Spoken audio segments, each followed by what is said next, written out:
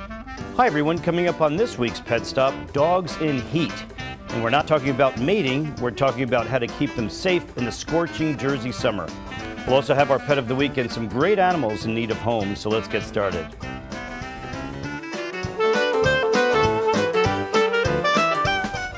Hello and welcome to the Pet Stop. I'm Dr. Brian Voynick from the American Animal Hospital in Randolph. Well, you might think it's no big deal to run into the Quick Check or 7-Eleven for 5 or 10 minutes while your dog stays in your car. Well, in the heat of the summer, it's a very big deal. You could be putting your dog's life in jeopardy. Joining me now is someone who has had to save a number of pets from hot cars, St. Hubert's Animal Control Officer Liz DeBaugh. Welcome to the show, Liz. Thank you for having me. Oh, you're welcome. You've got a tough job as an ACO, as they call them, Animal Control Officer. Yes, it's not easy, but I enjoy it. And how did you get your training? I'm trained through Career Development Institute, which is an organization based out of New Jersey for certifying individuals with Animal Control Officers Association, as well as the Animal Cruelty Investigation. All right. Well, good for you. It's great to have you on board at St. Hubert's. Thank you. Yeah. And we have Mia Breitstein on the stage here. And you can see Mia, she was standing a while ago, and now she's a little tuckered out. And you can see by her graying muzzle, she's a prime candidate for getting into trouble in these hot cars, isn't she? Absolutely. With her thick black coat, she's definitely one of the prototypes, one of the types of dogs that we think is a danger to being left in a car. Absolutely. Tell us, Liz, some of your encounters with dogs in trouble with hot cars in the state. Some of the situations that we've encountered, my shelter is based right next to a diner, down the street from a community college. Oh, so you're North Branch. Correct, yes. Not Madison, right? Exactly, yes. We have a large ShopRite Plaza down the street from us. So a few times a summer we have calls from people concerned with dogs that they see in parking lots. So we're always concerned about the welfare of animals, especially in the hot summer sun. What is a person to do if they're just kind of passing by, they've parked their car and they're just passing by and they see that there's a dog in trouble, you know, with the heat and they're panting excessively? Well, you can never be too cautious when it comes to animals in cars. One thing that we do stress is if you see something, say something. You can never be too worried whether or not you're going to get in trouble, whether or not you're going to annoy the owner of the dog. We want to make sure that the dog is happy and healthy in the car. We want to make sure that they're not at risk for any heat stroke. Sure. It can happen very suddenly, and a colleague and friend of mine in northern New Jersey very recently had a dog come in, and this poor dog, you know, normal body temperature, as folks should know, is 102 degrees for a dog and a cat, and 101, 102, and this poor dog came in at 107.5. So the brain starts frying above 106, and this poor dog, everything that they did to help just didn't make it. You know, died. You have this fancy tool next to you. Tell us about it. Correct. This is an infrared thermometer.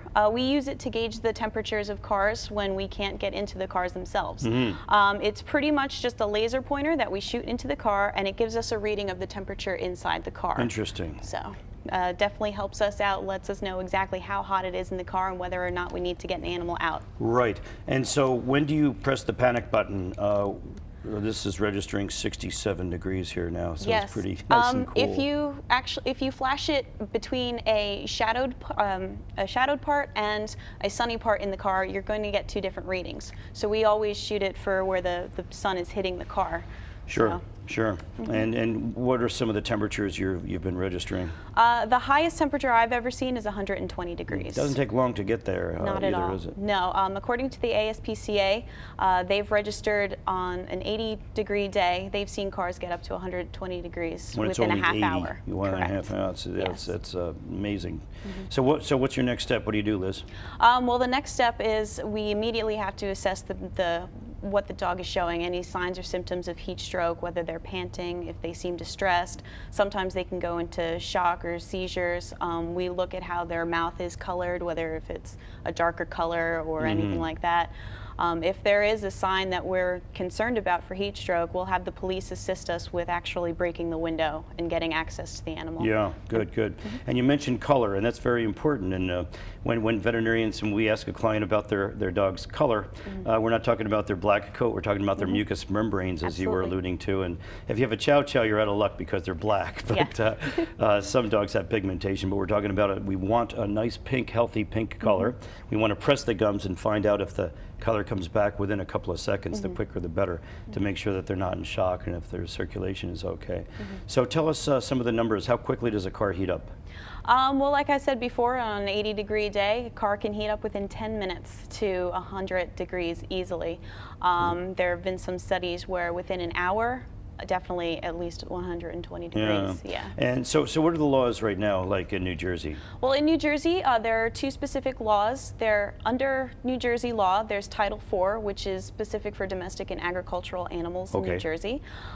There is 22-17, which is a criminal charge, and 22-26, which is a civil charge, both stating if an individual is to leave an animal in a car under inhumane conditions, which would be the overheating, and if the animal's welfare and health is at risk, then it's a crime. It can lead to fines from between $250 to $1,000. So, what are people thinking, do you think, Liz? You know, a lot of times people just think I'm in and out 5 minutes, but really, I mean, it's only a couple of seconds where something can make a turn for the worst. Or they get held up. You know, I was at a convenience store earlier today, and you know, I was the second in line. I was, oh, it's pretty good. Yeah, but there was a complication, and you know, I should have been in there for 2 minutes, and I wound up being in there for 10 minutes. Absolutely, yeah. You never know what can happen. I mean, people always get held up. Something happens. It's never as short as you expect. Okay. What other excitement are you encountering here in the summer of being an ACO? Well, with the summer coming on, we have a lot of kittens in the shelter. We have a lot of young wildlife around the area. Be aware of rabies and absolutely. Make sure that your dog and cat is current on their rabies vaccines. We stress that all the time through low-cost and free rabies clinics throughout our towns. We love having big turnouts for things like that, so it's definitely better to be prepared and safe for the summer. Okay. Hey, Liz, thanks for joining us. Keep up the great work. Thank you, Keep those sir. dogs cool. Thank you. And cats. You don't see as many cats in the hot summer. Folks, still to come, we got Dr. Deb, and she's standing by to talk about more summer safety issues, plus adoptions and Pet of the Week, too. So stick around. There's a lot more to come on the Pet Stop, only here on News 12 New Jersey.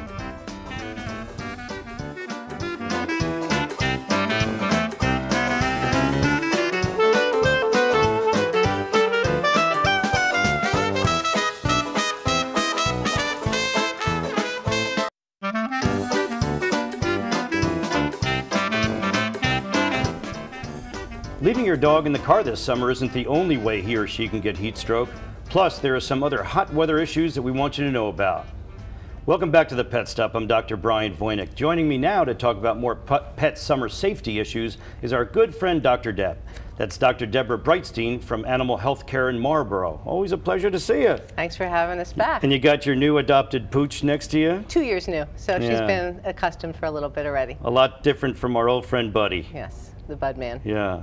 So, Dr. Deb, how do dogs get heat stroke? What's the mechanism here? What's going on? Well, it's not just cars that we find dogs in, but the summer itself. I mean, when the weather's hot, humidity is high, dogs can't sweat. They pant, they need extra water. They can just be outside in a normal environment and overheat. Sure. And it happens very quickly, and people aren't aware of it, especially as we were talking about with Mia having a dark coat. But you could think how you'd feel if you were in a fur coat in the middle of summer. So you need extra hydration, more water, and We've got dangerous. an image there of a pug, so tell us, are there certain breeds that are more super sensitive?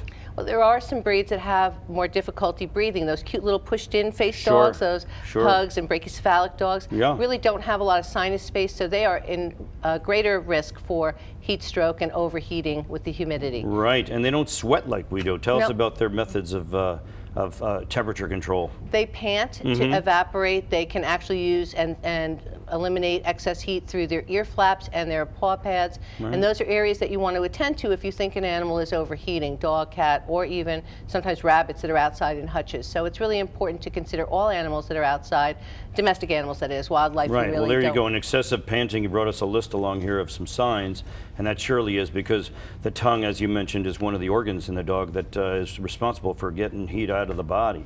Right, and panting can be a sign of anxiety as well, which you would be anxious if your body temperature is elevating and you're about to have a crisis. Sure. Sure. Staring as well, explain that. Not being responsive to commands, staring in space, looking like they're not quite paying attention to what's going on. Because what's happening is the brain and the heart are being preserved, but even those functions do tend to be affected as more and more heat stroke signs become apparent. Right, an anxiety or an anxious expression. And almost like they just don't know where they're at. And you combine that with panting, the situational issue, and it's time to call the veterinarian. How about refusal to obey commands? My puppies often, does that mean my puppy has heat stroke? No, it's actually a combination of, you have to know your own dog, Sure. your own dog behavior. If they're not going to sit when you ask them to sit, that's not something you can do. But it basically is a disorientated situation where they almost seem like they're out of it, like the lights are on, no one's home, and that's the kind of situation you're looking for. And warm, dry skin to the touch, feeling hot. The dry nose thing is an old wives' tale, isn't it? Yeah, cold, wet, warm, dry doesn't mean anything. The only way, truthfully, to know their body temperature is a rectal thermometer, which, in a situation like that, I'm not sure you're going to run for your bathroom cabinet to grab that, right. And I'd rather see you reach for the phone to call the But it is important, veterinarian. and again, normal is 102, so we get worried about that. Exactly. Right, and also vomiting and ultimately collapse. And it is an emergency. This is not something that needs to wait. Better to be safe than sorry. If your veterinarian's not available, the local emergency room for animals, the veterinary emergency services in our communities, are set up 24/7, 365. So don't wait. This is not something to wait for your favorite veterinarian the next day. Agreed. This is, you need to act right now. And so it's a life or death situation. What can you do in the meantime as you're preparing, getting your dog over to the vet? First of all, remove them from the heat if you can. Put them in a cooler area. Even if you're going from direct sun to shade, cool them off with some water. Now remember, your garden hose has also been baking out in the sun too, so make sure you run that water before you start spraying it on your dog, because you could add a burn as insult to injury.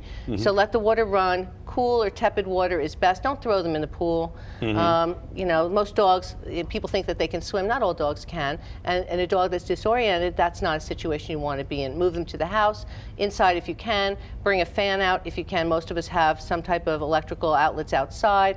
If you're on a walk, that's a tough thing, because your dog might be in collapse, and if you have a 100-pound dog, you can't lift them. I would call for help, see if there's somebody neighbor-wise, or on your cell phone. Good advice. Call 911 because it is an emergency. Pad abrasions are common at this time of year too, and our newest doctor, Dr. John Amaral, just had this dog come in with a limping problem, was gone for a couple of hours, and he took this picture on our iPad and we sent it over. You can see that pad is so sore, isn't it? It's got to hurt. It's extremely painful, and dogs do this a lot just outside on hot pavement or running around the pool while you're in the pool. They don't stop. They're motivated to play and run around, and then it's not until that night or the next day that you notice, or if you do, that they're lame. You look at their pads, and that can get infected very quickly. Yeah, and I always recommend, before you have your dog on the road, on the pavement, take your sandals off and walk on it yourself and just see. Sometimes it's a scorcher. It's too hot for you to be doing it, whether it's hot or cold, too cold for you to be out, then it's probably not appropriate for your animals. Leave them home, leave them in the air conditioning, don't take them to the car for errands, that kind of thing. And we've got ticks and fleas and heartworms and all the other stuff. You brought along some of the products that you use. And it's going to be a bad bug here. And I mean, I think the mosquito is New Jersey state bird this time of year. I mean, we really have to be on the lookout for products that work. Ask your pet's vet for suggestions, for the lifestyle, the risk factors for your pets. All animals in the household should be protected. Even the cats that don't go outside, well, mosquitoes come in. And that's a way that, one bite, and then you have also an infestation. So products are variable. Every veterinarian has their choices. See your veterinarian. We're seeing so many ticks in the northwestern part of the state, in Morris County, that a lot of resistance, and we happen to be using that Vectra as you have there too. And then there, removing ticks you have to be careful about too, because if you're removing a tick, you can potentially become contaminated with any of the ticks. I love that instrument, Dr. Deb. I laughed at Dr. Tepper when he brought this in. I said, "Are you kidding me?" And it works great because you can just scoop that tick off. It's got that beveled edge on it. And then flush it down the toilet or down the sink. Oftentimes when you use mosquito forceps, you either have too much dog or too much tick. And this has that little notch in it. It works very, very well. It does. We use these all the time. And then, of course, a flea comb to check for other hitchhikers, which, oh, sorry, Mia. Very fancy it works, flea comb here. It works very nicely. You can see flea dirt, which looks like coarse ground black pepper, or the actual fleas themselves. Absolutely. So okay. Hello, my lovey. Well, looks like we'll be very prepared for the summer, but keep them cool, and thanks for all your advice. My pleasure. Anything else, you can always ask your pet's vet for advice. Absolutely. Thanks, Dr. Deb. Folks, now it's time for a Pet of the Week, and we have one picture from Micah Zahler of Scarlet, and this is their Lab Chow mix, and she's a year old. She's a rescue dog that they adopted from the North Shore Animal League last May, and she's a real sweetheart, as you can see. She thinks that their son Mason is one of her puppies. So thanks again for sending those pictures. If you'd like your pet to be Pet of the Week, send us some pictures or even videos. You could mail them to the address you see on the screen or email them to thepetstop@news12.com. But be always sure to tell us why your pet should be Pet of the Week. We'll be right back with this week's adoptees. Stay with us.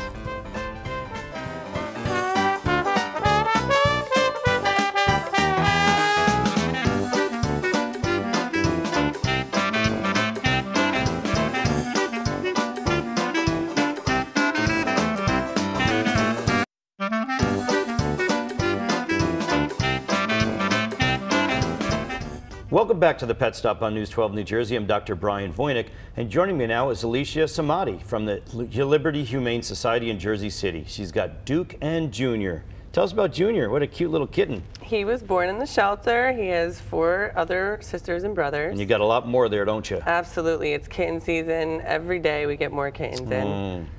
So we're open 7 days a week. Everybody can come in, and we need fosters as well, so they get some Okay, so you don't have to commit to adopt. You could just foster a kitten because you've got enough of them. Absolutely. Yeah, that would take the strain off, wouldn't it? Yes. Okay, and tell us about Duke. What do you say, Duke? Duke is one of our old fellas. Yeah, he had a tough situation there.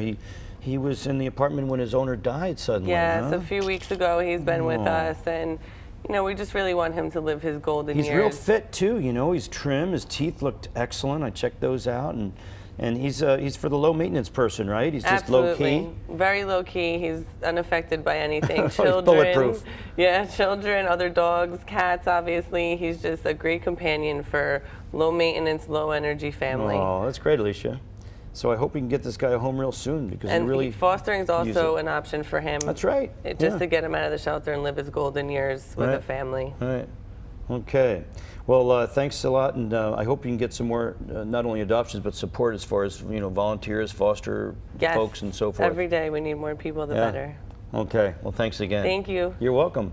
And also, folks, we'd like everybody to know about the open house that we're having at the American Animal Hospital in Randolph. The 24th annual open house is Saturday, June the 9th from 1 to 4 p.m. Lots of fun stuff for the kids, like face painting and some cool wild animals, plus a pet costume contest. That's 1202 Sussex Turnpike in Randolph. We hope to see you there. For more information on anything about today's show or past shows, just log on to our website, news12.com, click on the features, and scroll down to the Pet Stop. You'll find all the information you need right there.